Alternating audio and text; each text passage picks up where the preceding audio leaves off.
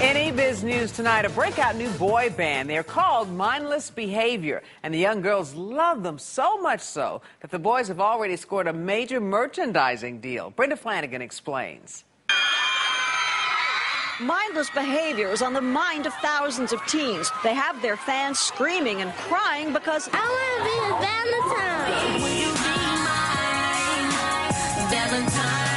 The foursome, Ray Ray, Princeton, Prodigy, and Rock Royal, were chosen from hundreds at a 2008 open audition for a new boy band. My girl's in love. I think I'm in love. As for the group's name, Mindless Behavior means like you could just be yourself.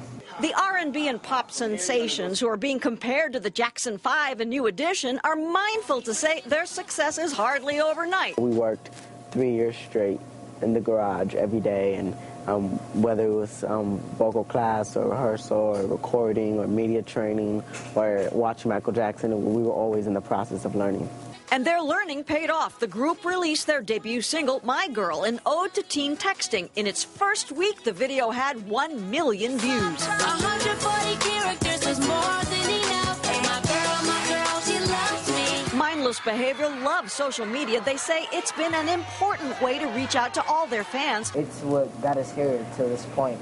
Yeah. Twitter, Facebook, everything. Fans can also download their new app. If you want to crop like a picture of one of us or all of us, you can crop yourself and put it with that picture. So it looks like we're on a date. Fans going gaga for the quartet has helped propel the group to touring with major acts like the Backstreet Boys, Justin Bieber, and Janet Jackson. And the boys have a wish list for future tours.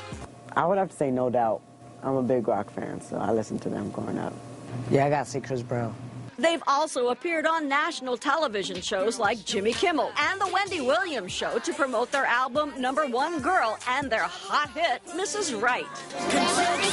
I gotta see her.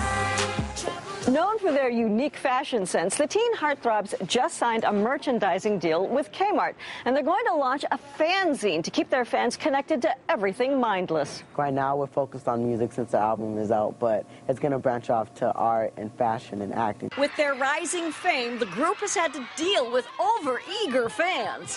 One fan pulled me off the stage before. Yeah. At a school show. We also know the fans don't do it out of hate. They do it out of love. Despite the growing success of the group, they say they're determined not to get caught up in all the hype. Their future plans are to stay together and keep the fans entertained. I'm Brenda Flanagan, the 10 o'clock news.